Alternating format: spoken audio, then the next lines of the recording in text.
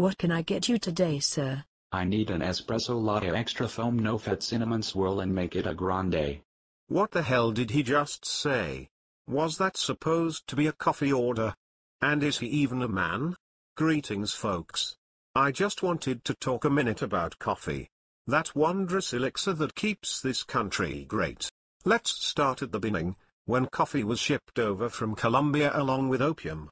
No brands, just sweet brown beans in a burlap bag. Cowboys would brew their coffee over an open fire and drink it out of a scalding, battered tin cup.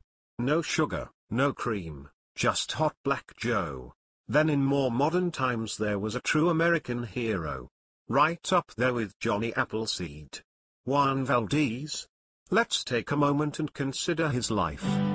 In Colombia, every night new coffee beans ripen. And for Juan Valdez, every day is a day to pick by hand only those coffee beans which are ready. Each day Juan leaves the fields and prepares to harvest again. For in Colombia, the richest coffee in the world never rests. 100% Colombian coffee. The official coffee of Disneyland and Walt Disney World.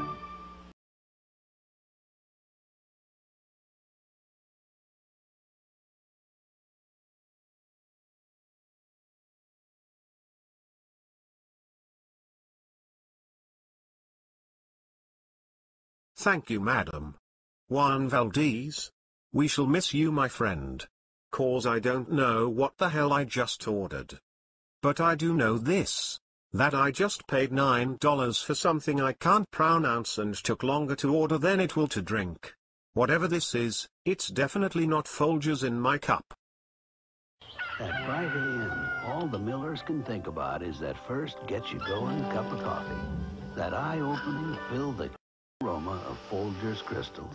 It all begins with mountain-grown beans, fresh brewed, then crystallized, for a deep, dark, rich coffee just waiting to become your welcome to the day.